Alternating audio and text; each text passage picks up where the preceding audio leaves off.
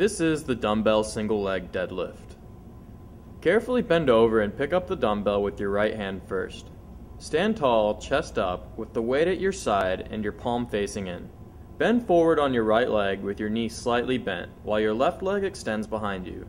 Lower the dumbbell while keeping it at the side of your leg. Keep your chest up and back arched the whole time. Stop when the dumbbell is about mid-shin, then bring the weight back up to the side of your body. You should feel this primarily in your hip and back of your leg. If you are having balance issues, use a wall or sturdy object to lightly hold on to, and make sure you keep the weight close to your leg during the lift. As you lower the weight, keep your chin tucked in and don't allow the weight to fall forward. After you finish with your right leg, do an equal amount of reps on your left leg. During the dumbbell single leg deadlift, remember 3 things. 1. Don't bend your arm during the exercise. Hold the weight straight down. 2. Focus on keeping your back flat and just bending at your hip. 3. Bending your knees slightly when lowering the weight will help keep the stress off your back.